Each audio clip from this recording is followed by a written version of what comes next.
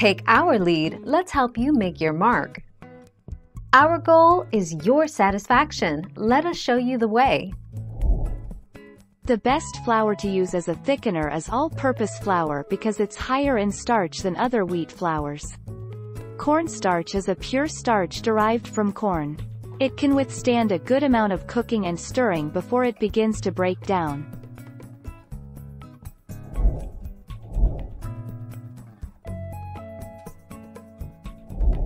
Let's help you make your mark. Cornstarch or arrowroot. Cornstarch and arrowroot are gluten-free alternatives to thickening with flour. They'll also keep your sauce clear and cloud-free. You'll need about 1 tablespoon for every cup of liquid in the recipe. Mix the cornstarch with equal parts water to create a slurry and pour it into the pot.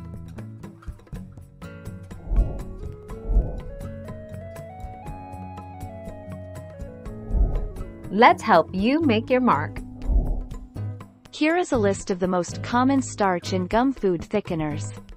Wheat flour. Wheat flour is the thickening agent to make a roux. Cornstarch. The corn endosperm is ground, washed, dried to a fine powder. Arrowroot. Tapioca starch. Xanthan gum.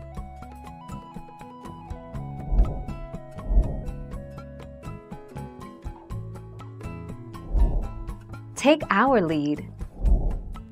This category includes starches as arrowroot, cornstarch, katakuri starch, potato starch, sago, wheat flour, almond flour, tapioca and their starch derivatives.